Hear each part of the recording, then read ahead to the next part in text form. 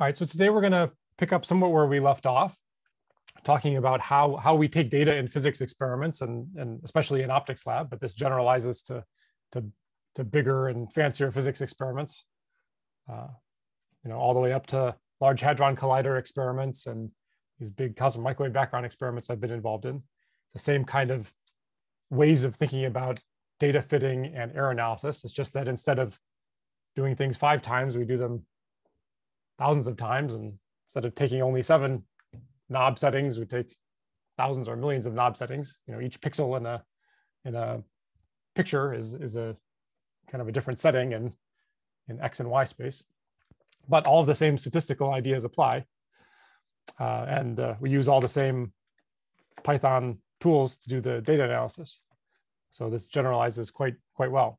So let me review what we sort of talked about last time, which was that in general, in an optics lab experiment, maybe you have some knob that you're turning, say X, and some value you're measuring, say Y. And you have some theory that there should be some line here linking X and Y. And what you end up doing is you turn the knob to a bunch of different settings. And in optics lab, it's sort of on the order of 10 settings. I'm only going to draw 3. And you, for each setting, you make a measurement, you go to the next setting, and you make a measurement, and you go to the next setting and make a measurement, go to the next setting and make a measurement. And then you go back maybe to the beginning, or you randomize the order that you're doing these.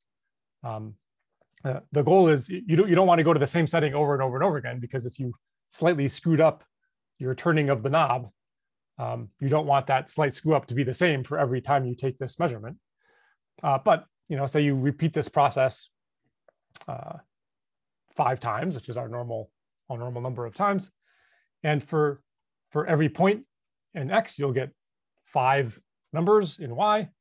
And we talked about last time how you can calculate the sample mean, and the sample mean becomes a data point here. So let's say that you get that sample mean, and say that sample mean, and say this sample mean way up here for this X. That's not exactly in line. And I hinted at how we draw the error bars on this, but I'll get to that in a second. Let me remind you what the model is for how we expect these data points to appear. So every time you draw a sample from your distribution, we expect that you're drawing from something that looks either like a Gaussian, or by the time you average things together, it'll look pretty Gaussian. But let's just say that the probability distribution for drawing any particular Y value looks like a Gaussian, 1 over square root of 2 pi sigma squared, with some true standard deviation, sigma, e to the minus y minus mu, some true mean for that particular value, for that particular knob setting, that particular X. The true mean is going to vary depending on your model, or depending on what's, maybe not your model, depending on what's really going on in the real world, your true mean is going to vary, and divided by 2 sigma squared. That's the probability. And let me just remind you what this looks like in the interpretation of sigma. I sort of hinted at this, and many of you probably know it, but if you have some Y, and this is my P of Y, a Gaussian sort of ends up looking like this. That is not a very good Gaussian. Let me redraw the Gaussian. Gaussian sort of looks like this. It's going to be centered around some true mean mu. And what is 1 sigma? Well, 1 sigma is that. And if we were to ask what fraction of the data points are between minus 1 sigma and plus 1 sigma, what fraction of the points that you draw out of this distribution, that number is about 68%. And we can ask the same thing. That's the integral of all these, all this area and the probability curve. We could ask the same thing about 2 sigma. So if I integrate out to 2 sigma here, then 95% of the points are within 2 sigma of the true mean.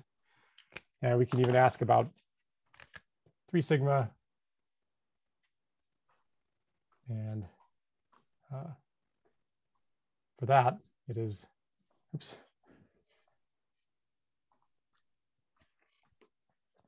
99.7%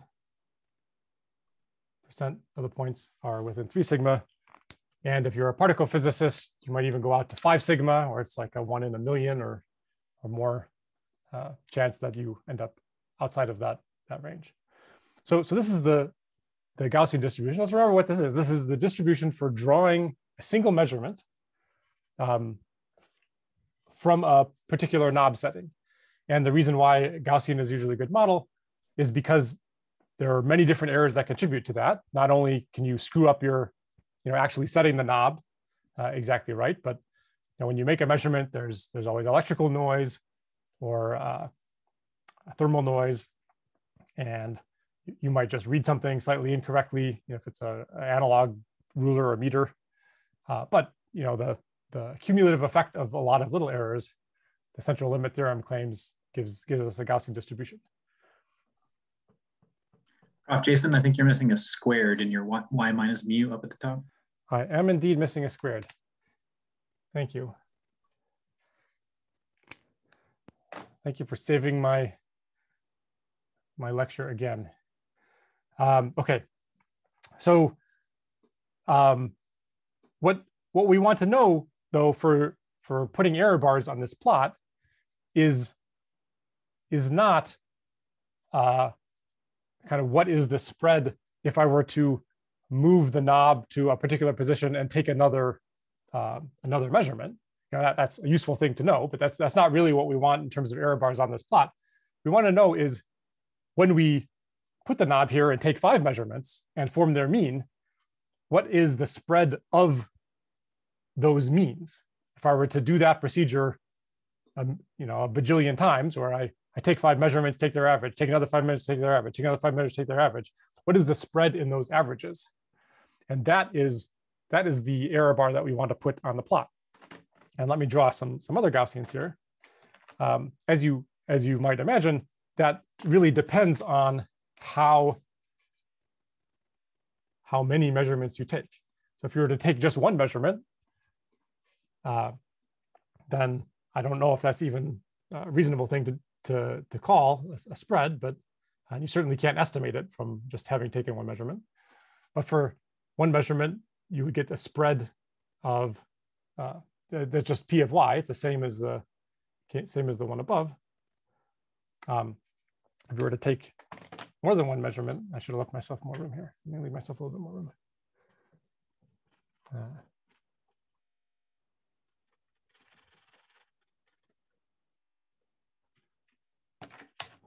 So I just wanted to redraw the same Gaussian histogram. Let's see, where does my screen cut off? Somewhere around here. I'm not sure about others, but my screen is a little cut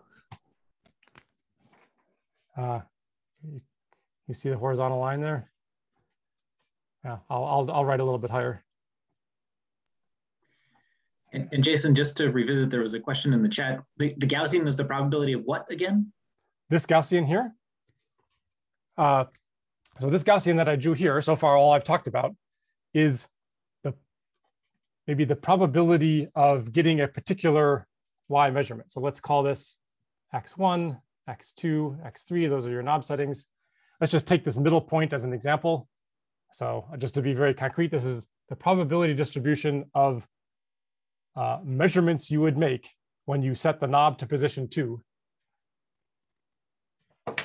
It would look like that, and this would be the true mean you expect at position 2. Whatever the actual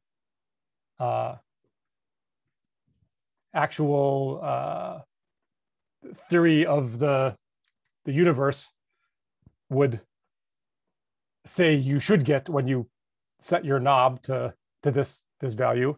That would be the true mean. But due to uncertainties and where you set that knob and noise and everything else, you'll make your measurement and they won't all be exactly where the universe says you should be getting it. They'll be slightly distributed around that. And the probability distribution for that would be this. Maybe, I don't know why I picked 2. Let's just call this I in general. Or maybe subscript n, I think I called it last time. I actually have a follow-up technical question, Jason, and this is probably beyond the scope of what we're going to do, but in principle, sigma could also be varying with the knob positions, right? Yes, that's true too. Why not? We probably won't be treating that in this class. Is that right? Nothing I will say will depend on sigma being the same. So cool. Okay. Yeah, thank you. I should have made this quite general here. Yeah, I guess I was leaving off the subscripts to imply that this applied, for every single y, but keeping them on is maybe useful because there is a different width of the distribution, perhaps for different places, and that's all fine. That we will track that all the way through the curve fitting and everything. So yeah, you have to keep track of each of those separately. And the Python fitting routines and everything, you will give it a different error bar for every knob position, every independent variable position. Okay, so what I was going to draw, I was going to redraw this curve as the probability distribution for, having trouble drawing convincing looking Gaussians today. Redraw this curve for a single measurement. So let me call this P of y sub n. So this is your the distribution and its spread, sigma sub n, for having gone back to some position and making the next measurement. That's what this would look like. But if you take 5 measurements at every point and average them together, you expect that the average is closer to the mean than any individual measurement would be. And so there's a much narrower distribution, which again, by the central limit theorem, if you have a sum of independent things, and since these are each independent measurements, you have a sum of independent draws from this Gaussian. It's also going to be a Gaussian. That Gaussian is going to be narrower. It's going to have the same mean. It's not a great Gaussian, but I'm saying it's a Gaussian. Has the same mean, but a narrower distribution. And the sigma for this new Gaussian is what I called last time sigma sub y bar. And maybe I should call this y bar again for the nth knob position if we want to be really careful about it. The last time I just focused the whole lecture on going over and over again to the same knob position, so I didn't bother putting the subscripts everywhere. But maybe since we're going to talk about curve fitting, I should be a little bit more careful. And the more measurements you take, the narrower and narrower this histogram becomes. And in the limit where you take millions and millions of measurements, the average should really be extremely narrowly converged on the true mean here. But it depends on the number of measurements. And I made the claim last time that this sigma y bar, the standard error on the mean, that this was well, let me actually write this on the plot here so we can keep it for later. So each data point is y bar for that particular data point. So that's y bar sub 1. And the error bars that we're going to draw on this, each side of those error bars is sigma sub y bar sub 1. So it's the standard error, standard deviation on that mean. And this is equal to, and this is a claim that I'll prove actually, 1 over square root of n times the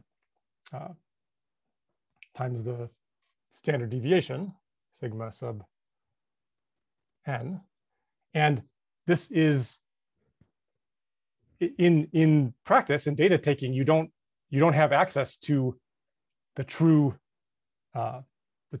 the true mean, and you don't have access to the true sigma. So we're going to estimate this. This is true on average. We're going to estimate this as 1 over square root of n times this s sub n, the sample standard deviation.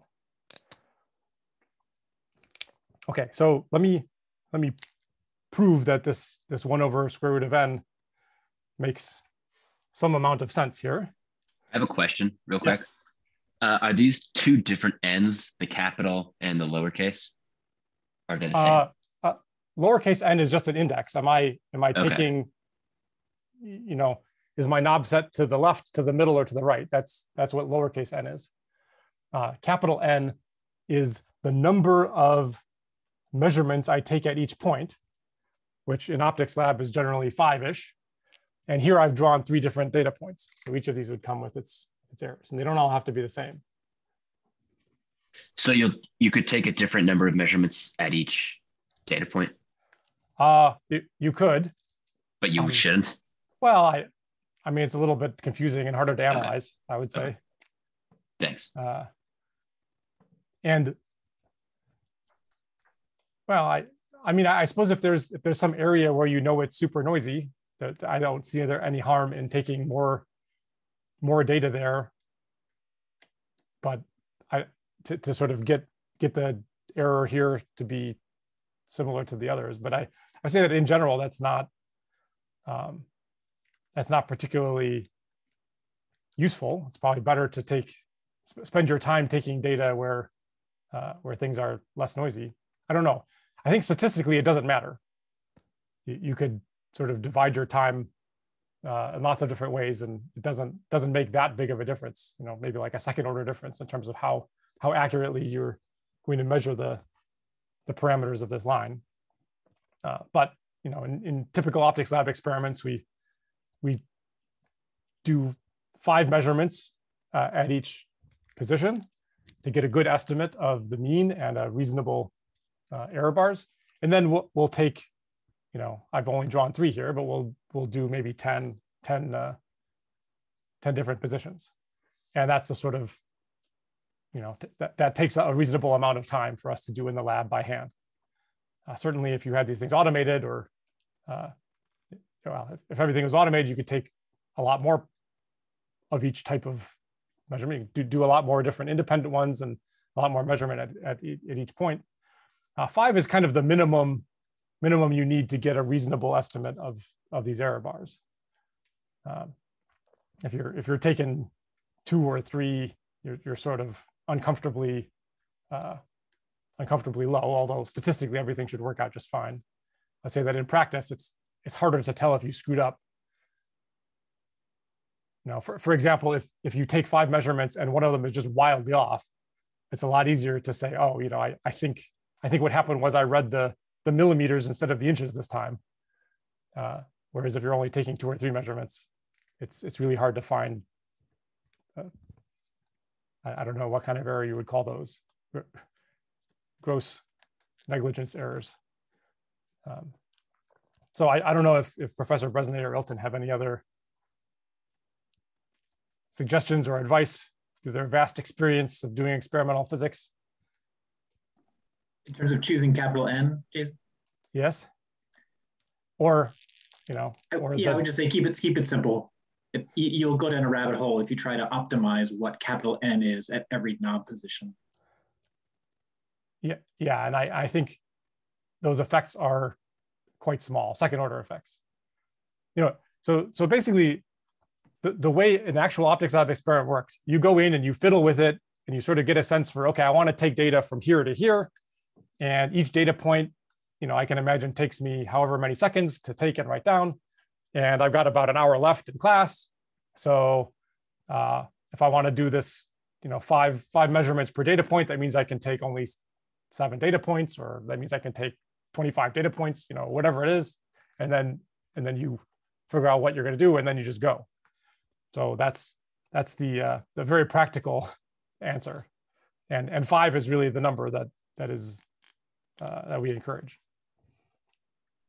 And Jason, maybe just another thing to put on people's radar is, there's this whole idea of adaptive sampling and p-hacking that comes into these questionable research practices, especially in other fields, where you wouldn't want to go about selectively choosing your capital N based on whether or not it's proving or disproving the hypothesis you're trying to test if you're doing some hypothesis testing.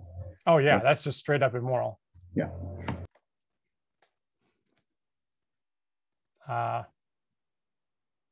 Yeah, I'm not, the question of if you happen to be in a region that's particularly noisy and you choose to make more measurements in that region, I'm not sure that that is biased toward confirming your hypothesis, but it's just not worth it. Prof. Gallicchio? Yes. Can you clarify what the skinnier distribution is representing? Is it like a distribution of a set of averages of data points, or is it just like a distribution where you took more data? So the blue is the distribution of a single measurement. The pink is a distribution of the average of 5 measurements. It should be narrower by a factor of square root of n. And the greenish one is where I made n like 100 or whatever. I took lots and lots and lots of measurements. And I was just saying that the mean, the distribution of each mean, when each mean is composed of 100 measurements, gets narrower and narrower and narrower as you take more and more measurements. Okay, cool. So it's a distribution of an average. Yeah. Oh, yes. So I wrote down the sigma, but I should really have written down that this is P of Y bar for the nth point. Yeah, thank you for asking that question. That's what the distribution is. Just like this blue distribution is P of Y sub n, the distribution for a single measurement at that particular knob value.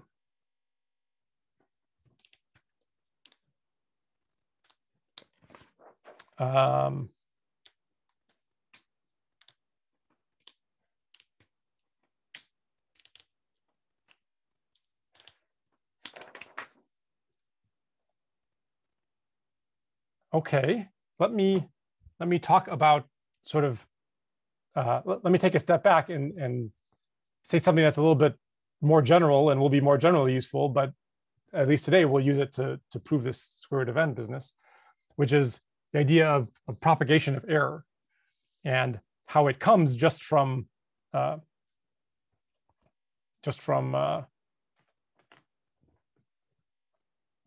of thinking about things in terms of a Taylor series. So let's imagine that you have some function y, say. Well, let's not call it y. We've used y everywhere. Let's just say we have some x, and x is some function of u and v, and this function is kind of smooth. And say you make measurements of u and measurements of v, and each of those measurements comes with some uncertainty, and you want to know what is the uncertainty in x. And as long as this function is smooth, so imagine that x is like the sum of u and v, or the product of u and v, or the ratio of u and v away from 0. As long as this function is smooth, you can imagine that drawing a bunch of u's, if they're all kind of clustered around the true mean for u, and then drawing a bunch of v's, if they're all clustered around the true mean of v, we can estimate the small fluctuations in x by doing a linear Taylor expansion. And so what we say is that to first order here, small changes in x are going to be partial x partial u times the small changes in u plus partial x partial v, whatever that function is, times those small fluctuations in v. And I'll put a little thing on the v to make it clear. All right, so let's take that more seriously, and let's look at what the expression for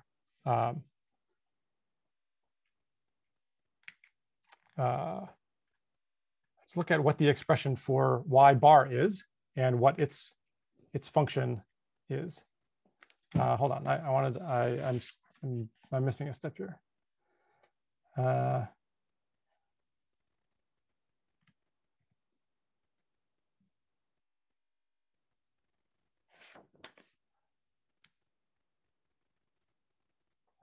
U and V represent like background noise that are changing our X or something?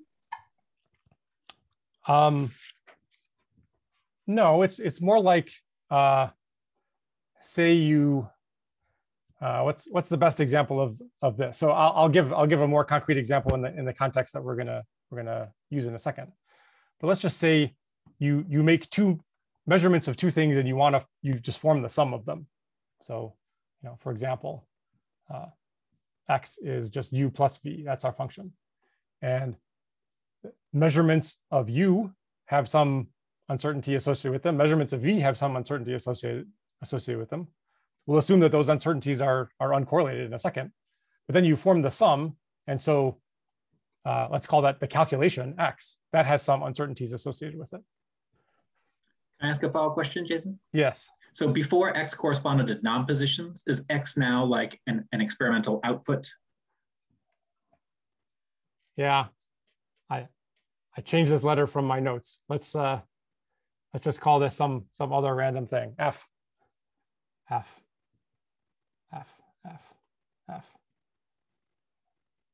Does that help? Thank you. Sorry if people had to erase or rewrite or something. F, for example, F. F is just U plus B. So I measure U, I measure V, and forget this multiple point thing. Let's just say we're just measuring two separate things and we're adding them together. We want to know errors on the one thing and errors on the other thing. When I add them together, I get some average error on F. I could literally, histogram U and histogram V and then add them together in histogram F. That would give me some histogram with some distribution, but I want to see if I can calculate kind of from some simple assumptions what the width of F is based on these things. And F could be more complicated too, right? F could be U to the Vth power, right? There's all kinds of functional forms I could calculate. And here it's a lot less obvious. I have some distribution of U's kind of narrowly centered around some mean and some distribution of V's narrowly centered around some mean. And I form this exponent here and I'll get some distribution of F's. And it should be some distribution centered around a mean, but I want to figure out what is the width of that distribution. So let's define this delta F here. Well, let me sort of mathematicize what I just said here. So my delta U, the thing I want to plug into my Taylor expansion. So right now this is just a kind of abstract mathematical Taylor expansion where this is a tiny fluctuation around some particular value. Here I want to say that these correspond to measurements. And so I want to have this be some particular measurement minus U bar, minus the mean. And same thing for V. I want to let delta V, I'm going to substitute in some particular measurement minus the average of all the measurements. And then the interpretation of delta F is going to be fluctuations of F, around its average, minus F bar. And so this is perfectly fine for the actual fluctuation, but what I care about is the width of the F distribution. So what I really want to know is I want to know F. I want to know like a sigma of F, right? And a sigma, or let's call it sigma squared of F. This is going to be the average value of F minus F bar squared. The expectation value of the differences between each measurement and its mean. And so let me take this expectation value bracket and this square and just substitute this in. So I do partial F, partial U times delta U plus partial F, partial V times delta V. Now I have to square this whole thing and then take its expectation value. And I get a bunch of terms here. One of them is partial F, partial U, squared. I still have my giant expectation values out here. Oh, sorry, I think I'm cutting off here. Let me rewrite this a little bit. some reason my borders are not what they were before. All right, there's my expectation value.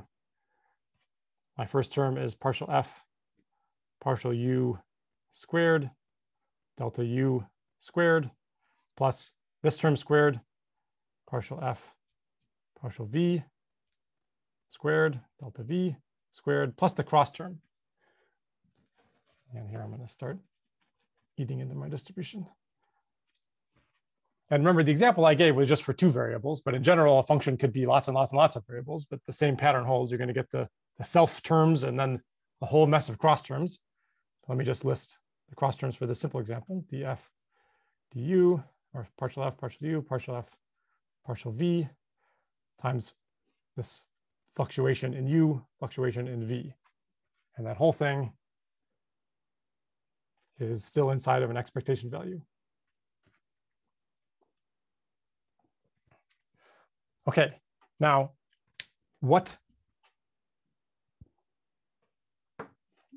basically now we have to use 2 properties.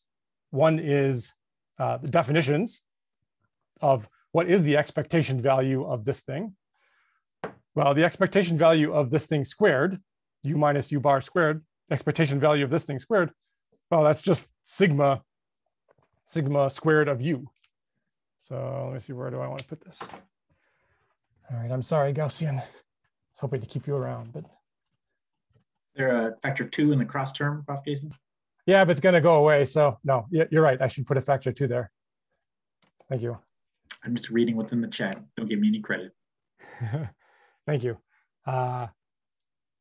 So this expectation value is linear. I can just collapse it in. These partials are just constants that come out. So this is partial f partial u squared times the expectation value of this delta u squared plus partial f partial v squared times expectation value of delta v squared plus 2 times those partials times the expectation value of delta u delta v, the product of those 2 things. Now, our assumption here is that you're making independent measurements of things, and then you're performing a function on them. So small errors when you measure u and small errors when you measure v are going to be uncorrelated with each other. So you're just as likely to have a positive deviation for u and simultaneously a positive deviation for v as you are to have a positive, a negative, or negative, a negative, or negative and positive. And so on average, since these are by definition fluctuations around the mean, you're just as likely to fluctuate a little bit higher or a little bit lower. This, for uncorrelated things, this expectation value goes to 0 for uncorrelated measurements. And we'll see that we'll apply this to literally 5 draws of the same thing. So those draws are hopefully uncorrelated. And just by definition of what those expectation values are, we can say that this equals partial f partial u squared times sigma squared of the first argument to the function plus partial f partial v squared times sigma v of the second argument to the function. All right, and if you had a function that was not just 2 variables, but 5 variables, then you would just have a sum of 5 of these things. In fact, that's what I want to consider. I want to consider the particular function that is 5 of these variables. Okay, so let me erase a whole bunch of things, and I'll start with the oldest things and let you ask some questions. Sorry, erasing takes so long.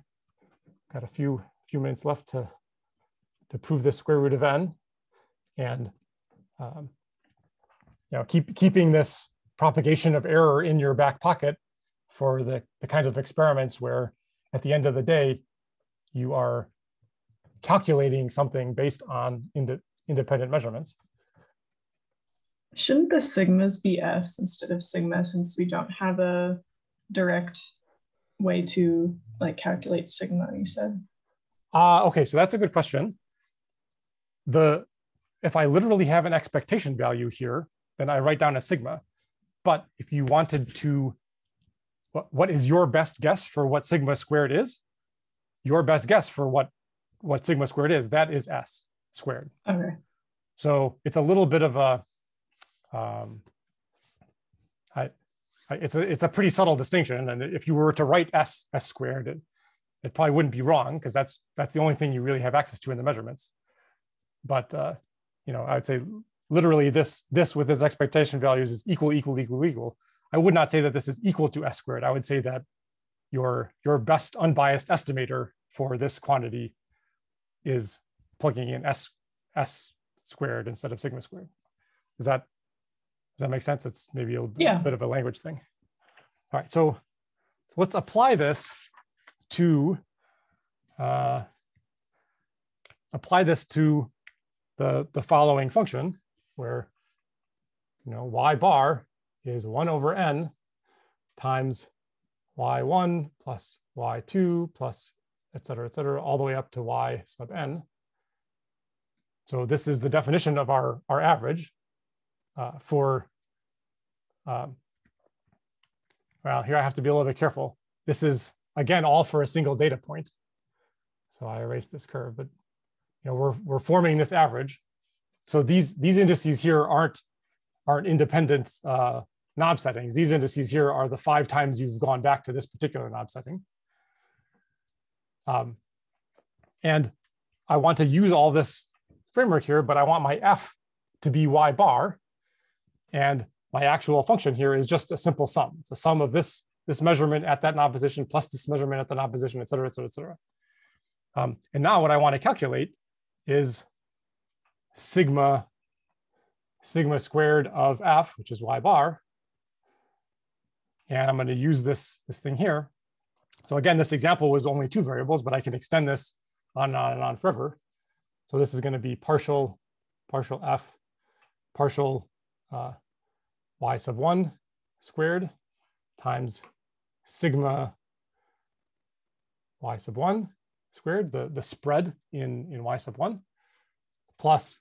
all the way out to partial f, partial y sub n squared times sigma squared of y sub n. So if I take 5 measurements, I form the sum, divide by n to make the average, I'm going to have 5 terms in this expression here. Okay, so what are each of these partial derivatives? Well, each of these partial derivatives, since it's just a sum, the coefficients are 1 over n. This is going to be 1 over n squared times, and what are these sigmas here? Well, again, I'm all at the same point, so I would assume that I'm drawing from the same distribution each time. I'm just going to call this sigma, the true standard deviation for this particular knob setting squared, plus ... you know, all the way to this last term, which is 1 over n squared times the same sigma squared. How many of these do I have? Well, I have n of these. This is going to give me, well, let's say, maybe I'll write it out in 2 steps just to be more dramatic. N of these times 1 over n squared times sigma squared. This is just sigma squared over n.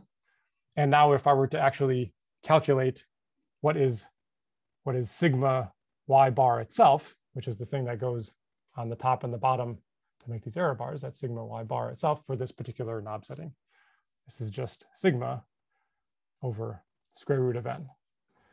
And I'm sorry that there's sort of two indices here. One is the index of which knob setting I have, and one is the index of within a knob setting, which of the n measurements I have. But you know, that's going to be true in general. If you take 10 different data points and you do it 5 times, you're going to have a 5 by 10 table. You have to deal with both. So this is sort of using this propagation of error to prove that these error bars are the spread of an individual draw. Like, you know, what would be the spread if you drew a 6th data point divided by the square root of n? All right, so that is, I think we are out of, we have a few more minutes, but I would say that maybe we should start the the curve fitting stuff next time, so it's all sort of self-contained. Yeah, I think that's fine. So maybe we'll end ever so slightly early at the cost of maybe having to go a little bit faster next time, just so I don't have to start something and stop in a few minutes. But this is a great time to ask questions. Now, this is really subtle stuff. I would not say that this is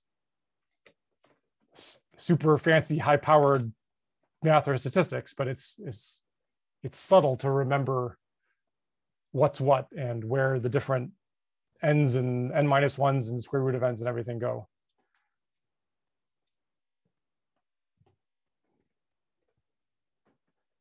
I guess I don't have a question about the material, so someone can cut me off if they have a question about that. But are there any sort of updates to the lab portion of this class that people, well, at least some people have already taken it this week, some people haven't, that like we can sort of, I don't know, like learn from others developments there. Mistakes. Yeah. That is an excellent question. I would let the people who have already done the lab and wish they had known something speak up, or perhaps the other two professors. Ooh, something that I didn't realize was when you import I think it was called PyLab, when you import it, I learned this from Prof. Olsen, you don't have to write like np dot like your array or so forth. You can just put the command. You don't have to say np or pd or anything. Yeah, importing PyLab like that is kind of a bit of a cheat. It does import an enormous amount of things, which from a, if you're going to hand your code off to someone else, they might find annoying because like, where is this function coming from? Where is this function coming from? But from just, I want to start typing and doing data analysis quickly, it is extremely convenient. But yeah, you don't have to, in the past, if you've written more careful code, where you've imported the NumPy library and you've sort of been very explicit about, np.array, here you just have to say array, because it has automatically imported everything in NumPy, everything in SciPy, everything in Matplotlib, all at once. Jason, just to confirm, the due date is Tuesday, February 1st. I think that is correct. That's probably what I wrote. I think that's what's on the PDF. Right. Is there a due time and or any format for submission? Yes, I think I said somewhere that the format for submission is a PDF, but the email to you, uploaded to Sakai Dropbox. Oh, I see. I think, have I set up a grade scope for this yet? I don't know. That's something that we should discuss. I was going to do it on Gradescope, but maybe. Does anybody have any objection to that? I haven't done Gradescope for classes with multiple sections like this, but I'm sure that can be done.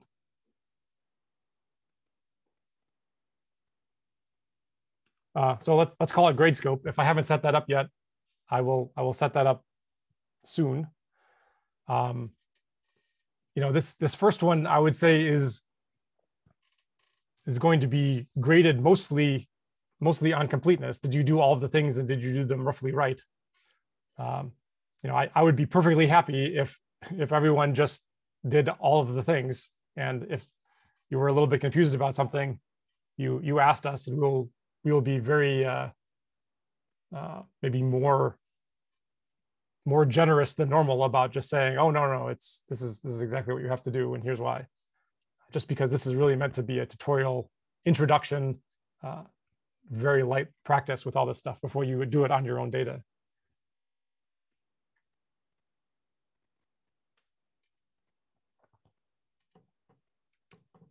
Other questions?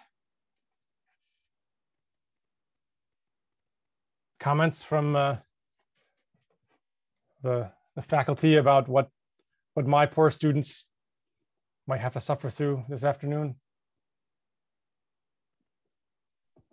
All right, well, if not, I am happy to end a little bit early and really dive into how curve fitting works and the assumptions behind that next time.